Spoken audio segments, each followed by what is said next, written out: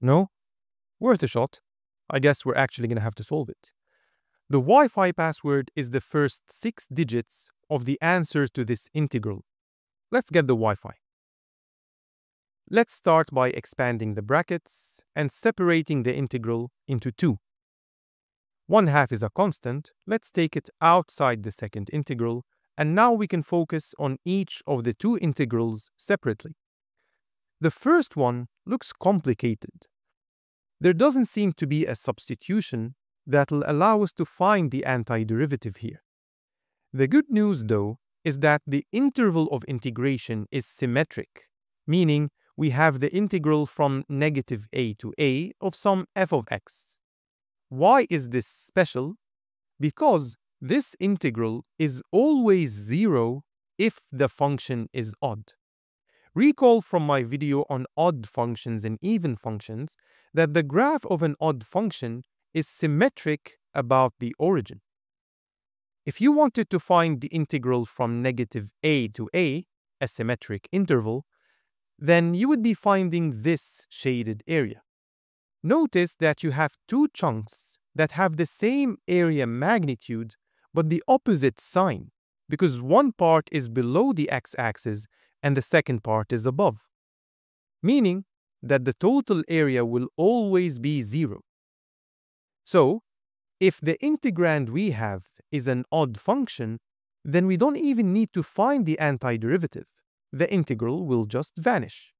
Okay, so how can we check if the integrand is odd? An odd function satisfies the equation f of -x is equal to -f of x. So let's see if our integrand function passes this test.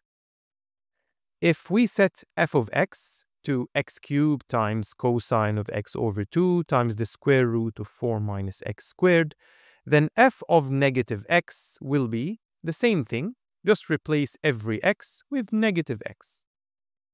The cube of -x is the negative of the cube of x. Cosine itself is an even function, meaning the negative version of the input results in the same output as the positive version. So you can just remove the negative sign from the input and cosine will retain its value. The square of -x is the square of x, so this part in itself is also even.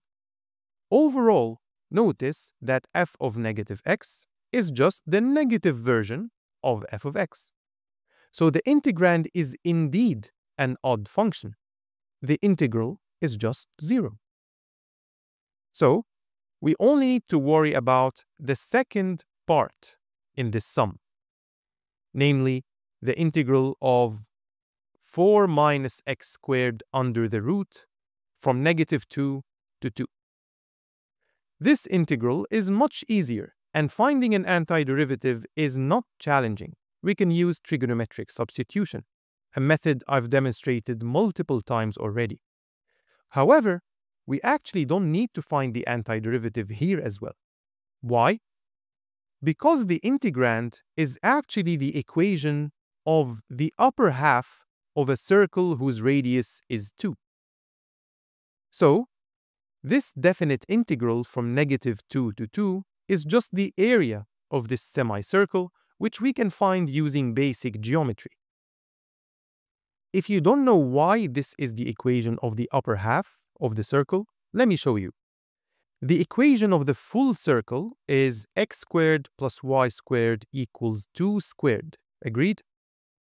2 squared is 4, and now to find y in terms of x, let's take x squared to the other side, and then take the square root of both sides to solve for y. Let's not forget the plus or minus. Now, the positive square root is the upper half of the circle, and the negative square root is the lower half. We have the positive version of the square root here, so this is why the graph is the upper part. The area of the semicircle, which is the integral from -2 to 2 of this square root, is pi times the radius squared over 2. This works out to be 2 pi. Now, let's not forget that we have a 1/2 outside the integral, So the final answer will be 1/2 of 2 pi, which is pi. So this entire integral works out to be pi. And now it comes down to whether or not you know a few decimal places of pi by heart. Honestly, I only know the first 5 decimal places, so I made the question the first 6 digits. Otherwise, it was the first 10, and I honestly don't know them by heart. 3.14159.